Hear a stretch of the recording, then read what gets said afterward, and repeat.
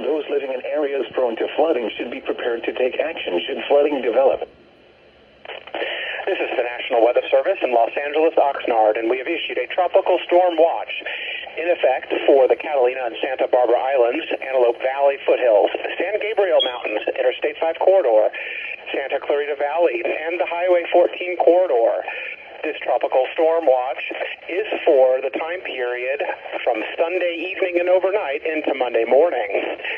Hurricane Hilary will weaken to a tropical storm as it approaches Southern California this weekend. Flash flooding will be possible across Los Angeles and Ventura counties and perhaps Santa Barbara County. Rare and dangerous flooding will be possible across the mountains.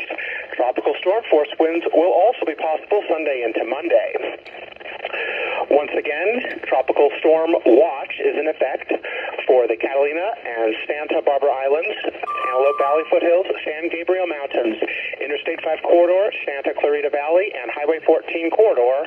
This is in effect from Sunday evening into the overnight hours and into Monday. Keep tuned to NOAA Weather Radio for the latest in weather information.